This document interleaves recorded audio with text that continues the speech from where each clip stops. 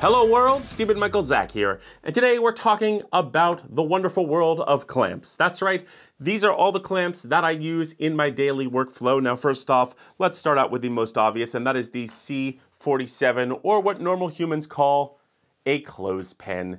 That's right, these are normally used for clipping diffusion and gels onto your barn doors here. And they are very lightweight, very simple, and super cheap. You can pick these up at the dollar store for next to nothing. Now, I am not a big fan of clothespins. I have a lot of them, but the problem is they have a tendency to twist and break very easily. The solution to that is what we call a zero or a mini clamp here. You can get this at any home store, and I just prefer these better. They're stronger, they're smaller, and they just clamp on very easily, and they're not going to break. So really love these. I highly recommend the zeros over the C47s, or clothespins as we normally call them. So definitely recommend that. The next clamps are these black plastic clamps. Now, you can get a whole bunch of these literally anywhere in packages, and they're great for pinning your green screens, your diffusion, for clamping your blackout curtains, really great for anything fabric. Now, the only downside is a lot of them do have these pieces that kind of remove. Not a huge fan. They do make some where they are attached, so look for those over these. But if you need if you need clamps like this, just go to like Walmart or like the dollar store and pick up a bag. They're super useful for a whole bunch of things. Next up, we have these clamps that I got at you can get at any home store, and these really are fantastic. Again, I use these for pinning green screens. I use these for holding sandbags. I use these for clamping cables together. Really, you can use these for anything. Now, I especially like to get the ones with the holes in them because I usually take a 1/4-20 here, and that allows me to spin on like a small light or anything else that I need and clamp this somewhere useful. So really love these. These are super cheap. I would definitely recommend having a whole bunch of these for clamping multiple things. Next up are the mini super clamps, and again, these are really fantastic. I find myself reaching for this so many times a day. These are fantastic. They're fairly strong. They do have rubber bits inside that do tend to come off. This is made by SmallRig. So the rubber pads inside are not great on any of them. But again, very useful. They do have a 3/8 and 1/4-20 here. You could take a 1/4-20 to 1/4-20 adapter, spin that on, and again, spin this light on very easily and just pin this to anywhere you want. Or I primarily use these for putting phone holders on, and then I'll clamp a little power pack in and attach this to my camera. And it just works really well. So these are very invaluable as well. And of course, they do make mini ones. Now they don't have the clamping radius, so they don't really clamp around anything that thick, but they do have more of these like little spinny things. I like these. These are actually hold it on a little bit better. And this is just a little bit more of a lower profile version of this. Both very useful. Next up is a clamp, sort of, and that is this clamp right here. And this is a duckbill clamp.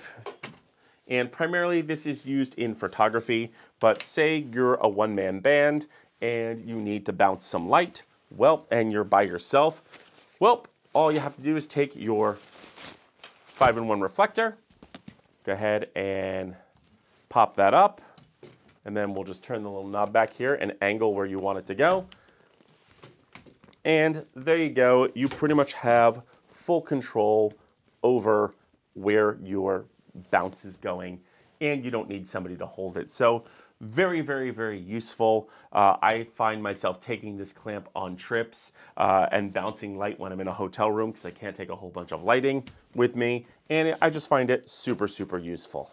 The next clamp in my arsenal is this specialty clamp. This is a 9 Solutions double python clamp, and this thing is fantastic for putting things together. Now, I have clamped this to a C-stand, and then I've clamped a metal bar in here, and I've rigged lights off this thing. I've had 4 of these, and I've rigged up a whole frame and put up a whole softbox with a black curtain with these. These things are fantastic. They are a bit pricey. and I believe you can only get them on the 9 Solutions website now. Adorama or B&H might have these. They used to sell them on Amazon. I don't think they do anymore. If they do, they're very expensive. But these are well worth having. I have used these for years. They are a beast of a clamp and really great if you're doing some kind of like metal rigging with metal rods, metal poles. So very, very, very cool. And what I love best of all is once these things are locked in, these are rock solid. They're not going anywhere. This is not gonna budge. So very cool specialty clamp. And last but not least, we have my favorite clamp, and that is the Super Clamp. This thing is a fantastic clamp. I have these all around my studio, one holding my follow focus, one on my monitor, some holding up the bars for the back wall. I have them all over the tube stretching wall spreader. Even the arm that's holding my camera is attached to one of these Super Clamps. Now, these things are super invaluable. I find myself using and buying these constantly, and there's a good reason why. These things are rock solid. Now, I do suggest that you get either the Impact brand or the Lime Studio brand. Every other brand I've tried is pretty bad, unless you're buying them on Frodo ones, which are really, really expensive. But the Impact ones, I believe, come in under $20. Very, very, very useful. They come usually with a pin like this, with a kind of like a baby pin on one side and a 1/4 on the other. And you can kind of pop this in. And I have mounted the Aputure 100 and 200 Amaran X on these and clamped them to C-stands and light poles. These things are rock solid. Plus, you can go ahead and buy an extra spigot that has a 3/8 and 1/4 on it. Now, I highly, highly recommend that you get the ones made out of actual metal. Do not buy the aluminum ones. They tend to kind of shred and rip apart. So make sure you get full metal. I believe this is the Manfrotto one. So if you're going to get a pin for these, get something substantial.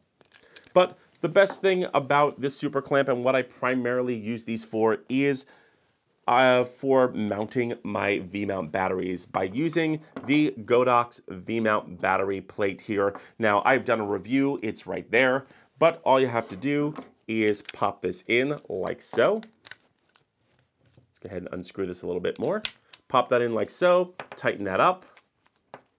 Make sure it's good and tight, and then just pop in your V-mount battery, hook this up to a C-stand, pop in your D-tap cable, and you are good to go. This is a baller combination.